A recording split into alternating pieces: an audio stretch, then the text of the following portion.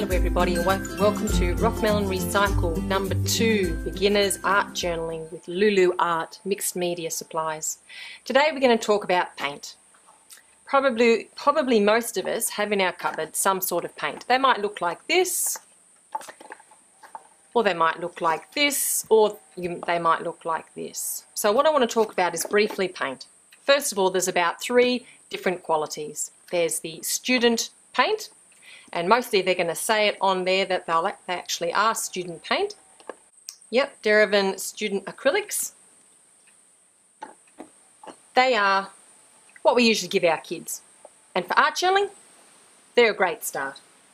The thing is with student paints is they're actually got a transparent quality to them, which as an art journalist, and because I go over so many things like pages, as in dictionary pages or music sheets, because I actually put my colour over the top of it, they're actually a really good quality that I like to use. Okay, but just need to be aware that they are the cheapest paints. So the second sort of quality paints would be probably the Liquitex Basics range. This is just what I have in my cupboard. You might have something different, which are pretty good. Permanent, water resist, flexible when dry, and they are less transparent, which means they're more opaque, which means you're going to be able to paint over a background design and everything won't show through necessarily, depending what colour that you choose. So I do use those quite a bit, but my favourites, of course, is the top of the range. So we're looking at the Diana Wakely paints and also the Dilutions paints by Diane Reeverly.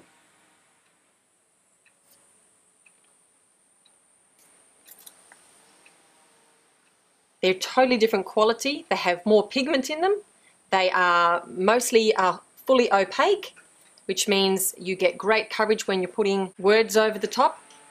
These ones are heavy body paints, which means you want to make some textures. If you want to do some lettering, if you want to make roses that sit off the page, these would be the paints for you. They are long wearing, they're light fast, they are permanent when dry, and they are simply awesome. And they blend so well together. Even all of these different brands blend beautifully together. Let's get started, shall we?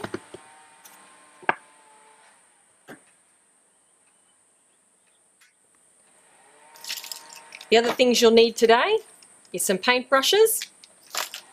You'll need a water pot and something to put your paints on. I just usually use an ordinary plate, and I find that everything peels off very easy. I just leave it in the sink to soak overnight, so I'm not throwing things away as I use them. Let's get started today. So in our first page I showed you, we did this page. So if you missed it, go back. We learned how to use ink sprays. Today we're going to be using paint. Now the first thing we're going to do is put a background down. I keep a drawer full of pages, dictionary pages, music sheets, maps. Beautiful. Just the right tone. Doesn't matter what condition they're in, because you can use those as part of your design. So today, let's put down a sheet of paper. Now because of last time we were using ink sprays, you can see that some of the word has actually come through. Now because we're using paints today, it's less likely that it's going to go through the page, so I'm actually going to use the page next to it. The other thing you'll need to use today is the Mod Podge. It's a water-based sealer and glue, and it's a great finisher, and I use it on most of my projects. The best way to put it onto your page is with a brush, a foam brush. I find it's quick and easy, but you could also use your wide paintbrush. I haven't picked a word sheet with anything in particular, so I'm just going to generously put Mod Podge all over. Now it does dry quite quickly, so I find I really need to work quickly. Not too worried if a bit gets onto my page behind, because I'm actually going to cover that anyway. If you don't have any paper at home, I actually do sell them in my Made It store. You can go in and just buy a pack of vintage papers. Now let's go we're going to put it this way. Just going to go into my corner, middle fold I should say, smooth it out. You can leave that to dry, or you can dry it with your hair dryer. But I'm actually going to use another piece of paper over on here, so I'm going to leave it to dry while I work on my next page. What I'm going to put over here is going to be a printout that I made up myself called Beautiful, and it has lots of encouraging words and quotes on it, and it's something that I enjoy using in my art journal pages. So I'm just going to Mod Podge that on as well. And this sheet will be available in my free printables download area on my blog, rockmelonrecycle.com. So you can copy this art journal page if you would like.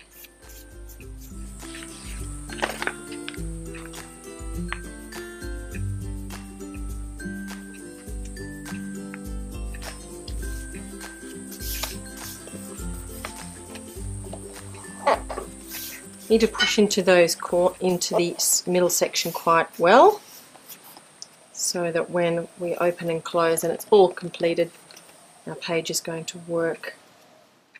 And the next thing I'm going to use is a silhouette of a woman, and I'm just going to cut it out on the line, because what I want to be able to do is use both shapes, the positive and the negative. I'm going to show you a couple of different ways that you can use silhouettes of a face profile.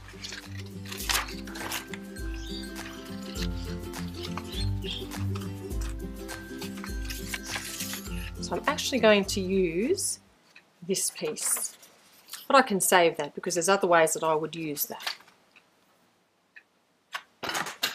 Okay, let's think about our paint palette. What colour do I want to use? I'm going to go with this absolutely beautiful green. And what I'm actually going to do is I want to water it down so it remains transparent. I just have a little water spray bottle here, you know what? And I can just spray a couple in. I think that'll be enough. We'll soon know. I'm going to grab my biggest brush that I've got. I'm going to mix this through first. Now remember, just use what you've got. Whatever paint you've got is fine. Whatever brush you've got is fine. Now what we also want to do is protect our work that's underneath. So I've just got a piece of paper to protect my work. Okay. I'm going to take this. What I'm going to do is simply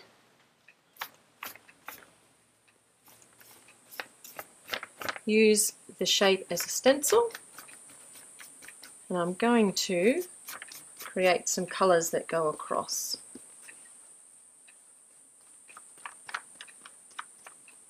Now you can see it is very transparent,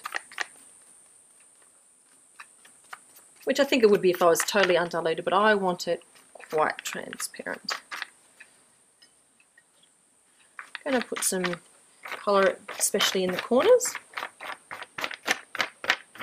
So as you can see, I'm working from my stencil onto my page, and that will prevent, if I was to go this way, my paintbrush and my paint would go underneath and you'd get lots of bleeding. But if I do it this way, I'm not going to get that effect at all.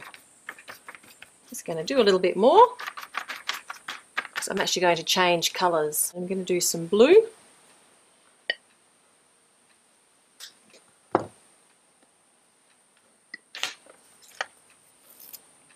Same thing. Going to dilute it a little. So all I'm wanting is a background. Okay, just going side to side.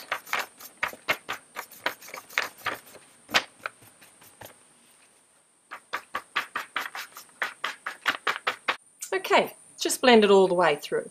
I'm going to leave my silhouette on there because I'm going to continue with some more work on that. Because what we're going to do is we're going to do some stenciling there. I think we'll use something from the Tim Holtz collection.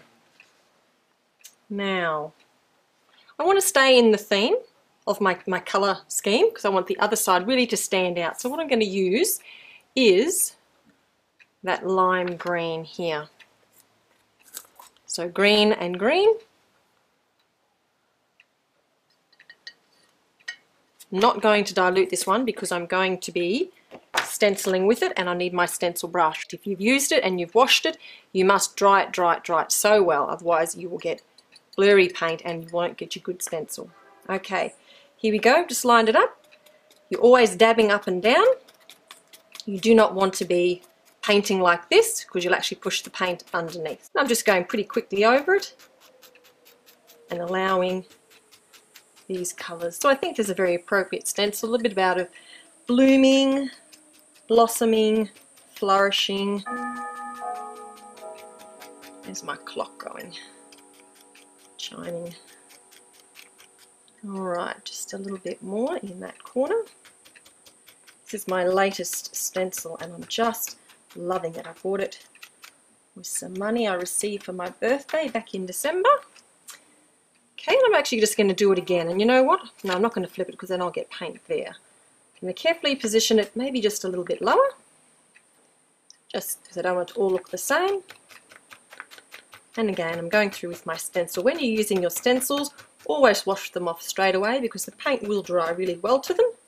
And as you can see, that's where the ladies, I can see where the stencil still is, so I don't need to stencil all of that, just where it's green.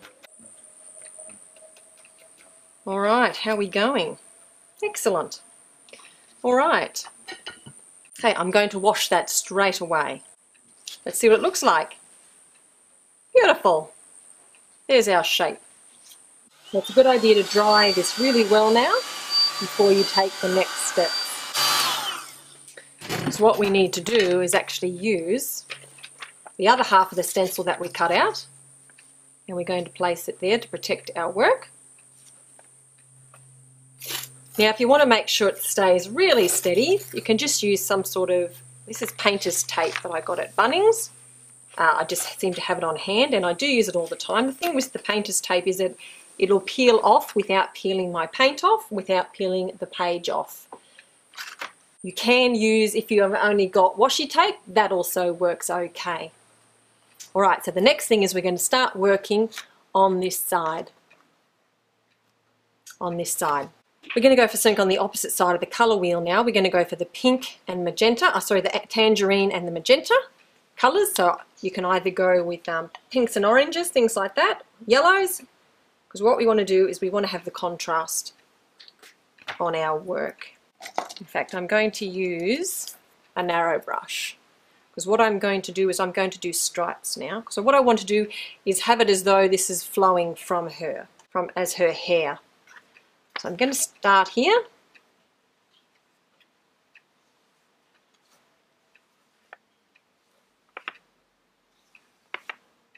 I'm going to go too wide. I'm going to leave a space.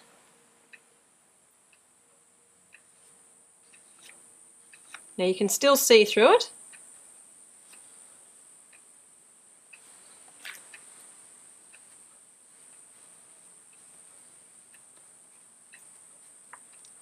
Now I really need to protect my work on the other side here. So we're going to continue with our lines. I'm probably going to need at least 3 colours, if not 4, and they don't have to be straight, there's no art to it or how I'm choosing it. I just wanted her to have flow and hair. Okay, so we're coming here now. This is more her neck area, so I won't do it as close. And I think even I'll need to do some in here.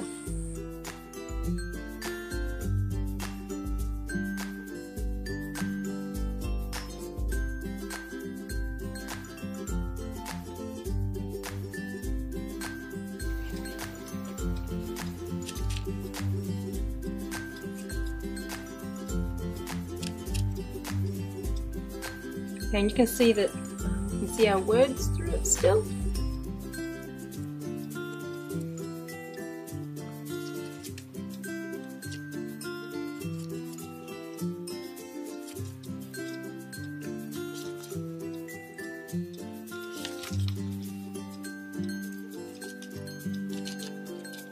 Alright, that's pretty pink and purple, pretty much covered there.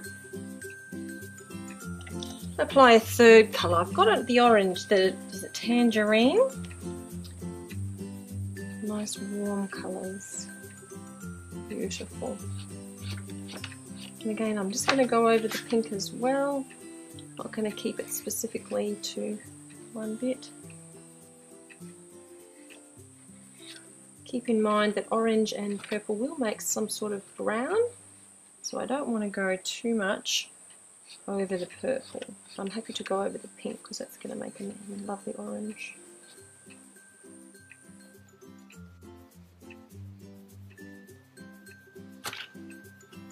Again, this is just going to be my background, so I'm not worried about every little bit of white. I'm going to allow some of that white to stay.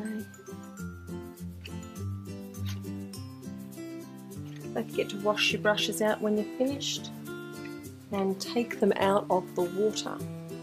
So if you leave your paintbrushes in the water, it actually creeps up your brush into the handle and all of your paint on your paintbrush will peel off, as I've done with several of my paintbrushes, so don't do what I do.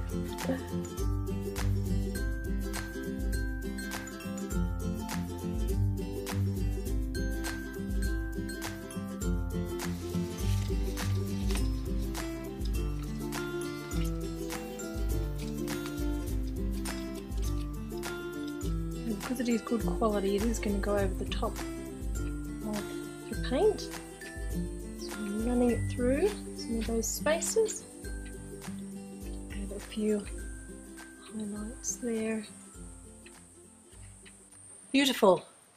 You can let that dry. This is the best flesh colour paint I have ever used. This is the Serum Coat one from LuluArt, and it's called Santa's Flesh. It's a really good paint from Americana. So we're going to do the woman having a face here.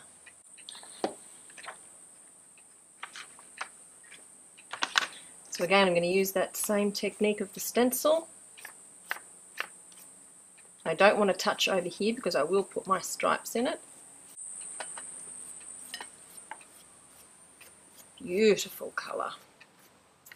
Of course, I often mix a little bit of brown with it too, or even some pink for different highlights, but generally I just use it quite straight to start with, and we'll see how it goes. I know it's not everyone's skin tone. I'll put some pink in it, but it is a nice mid-range one that's reasonably accurate. That's my own fault. I never did mind about the little things. Just go with it. Got to enjoy it. Take a breath. Just allow it to happen.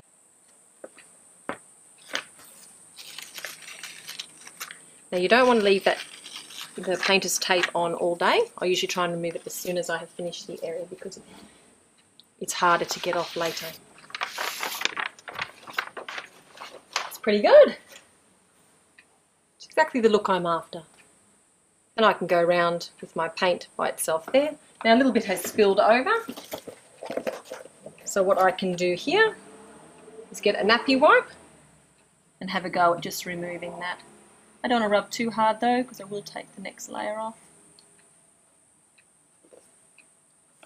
And it's for me, it's not for anyone else to see. Perfectly imperfect. I've decided it needs a little bit of gold. Now there's three paint colours I don't skimp on, and I always buy the more expensive ones. And that would be gold, that would be black, and that would be white. So I'm going to get a really fine brush now and apply some gold. I just feel like it needs a little bit of bling. Just going to make it follow the hairline that we've already got already applied. It's not all dry here, so I'm being a little bit careful not to mix my brush too much. Oh, too late. Mixed it. Alright, sometimes you've got to know when to stop. That's enough. I've Okay, next I want to add something to help it flow and create the theme of my page. So what I've chosen is some butterflies. This is just a sheet that I grabbed off the internet of butterflies, and again I'll load this on my printables page. So before I cut them out completely, what I'm going to do is actually paint them. So I'm going to want my contrast on my warm colours. So I'm probably best going again with our blues and greens and maybe some yellow. Let's see how we go. Choose your, the more transparent paints, I think. Our beautiful fresh lime. And I'm going to completely go over this butterfly, but I'm going to leave it so that I can see the outline as well, because what I'm going to do, of course, is cut it out. But for now, I'm just wanting the whole lot of it painted, and I'm just going to make sure my brush strokes go in a nice angle, because you're going to see all the brush strokes. So I'm going from the inside of the body to the outside of the body. And as you can see, I've got a piece of scrap paper underneath. You could paint very carefully or even text in butterfly. You don't have to paint over the black, it's just the look that I am using. I'm not going to worry about the antennas because they're going to be chopped off anyway. Okay, and then for these, well, I think I'll stick with traditional colours, which would be a nice bright orange.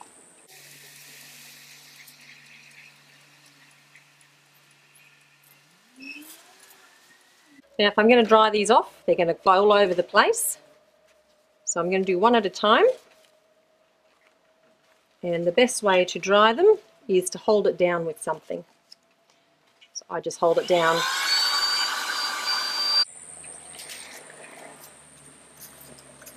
think they need a little bit more colour.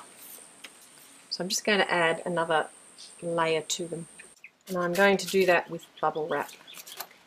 Ordinary bubble wrap applied with my finger. I'm going to go from the pink onto the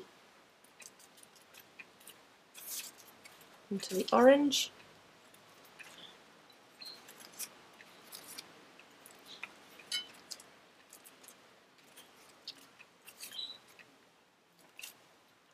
When you apply it with your finger, it gives you a much better covering. You can just blob it on. When you apply it with a brush, you tend to brush it off.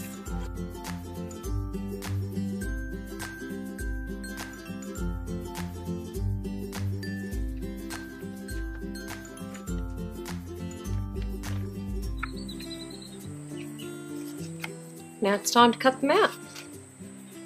I'm not taking an awful long time about it, just a good general outline is what we're after.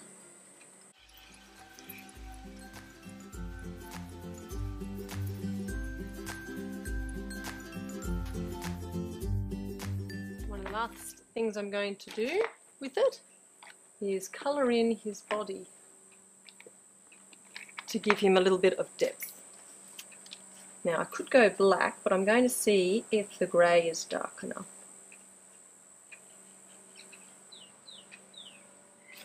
I wanted to pull our eyes in. I'm actually just going to go around the outside very, very carefully. Make it look a little bit 3D, and like it has depth.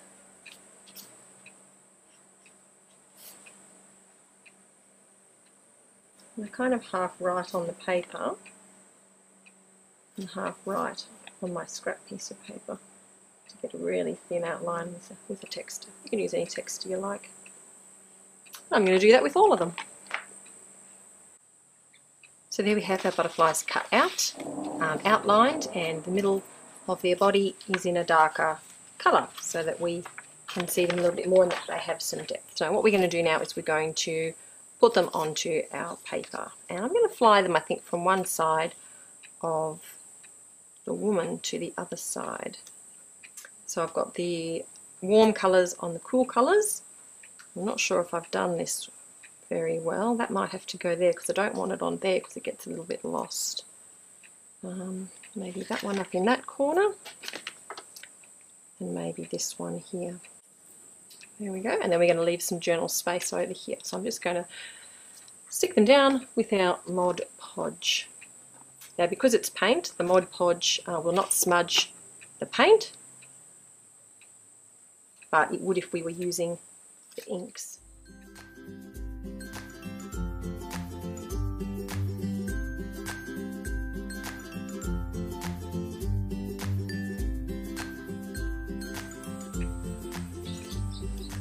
I'm going to use just a black pen, and the trick with getting antennas right is just flick them on. Don't draw carefully and slowly.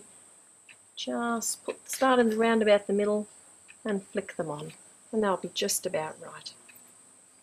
Beautiful. Okay, next I feel it needs some words. Today I will be my own kind of beautiful. I think that's the quote we need to use.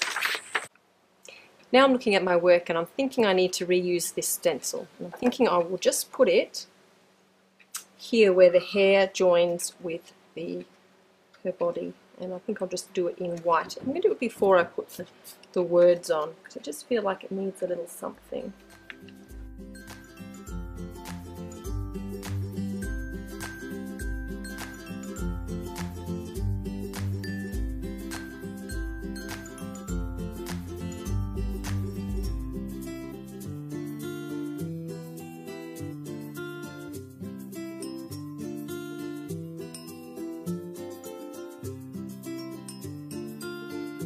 Alright, much happier.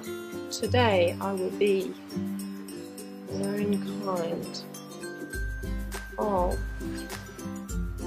and I'm going to stamp the word beautiful.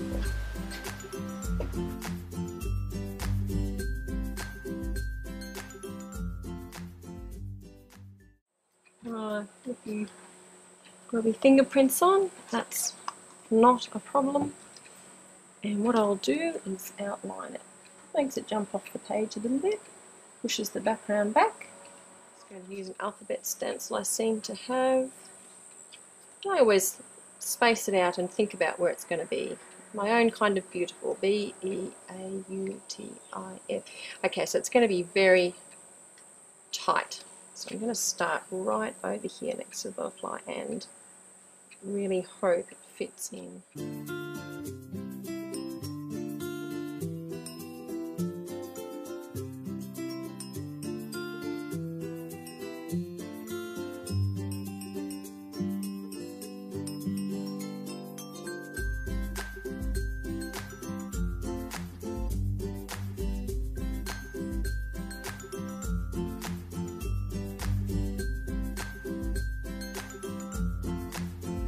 Now if your stencil brush is very big, what you need to do is take your tape and seal off the letters next to it so that you don't go into the gap, or seal up the top and sides. Okay, that's a really helpful tip.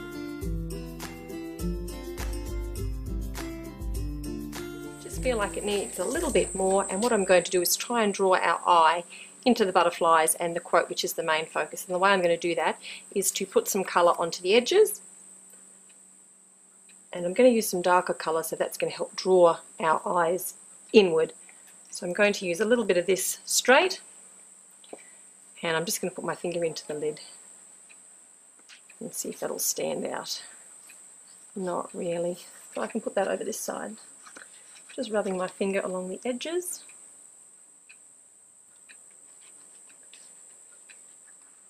That's just going to help tie in this side to that side. So what I need is a colour over this side that maybe is part of over here, but I don't want to use the light lavender that I've used, so I'm going to introduce a darker purple. Sometimes you can just unscrew and use a little bit from out of the lid.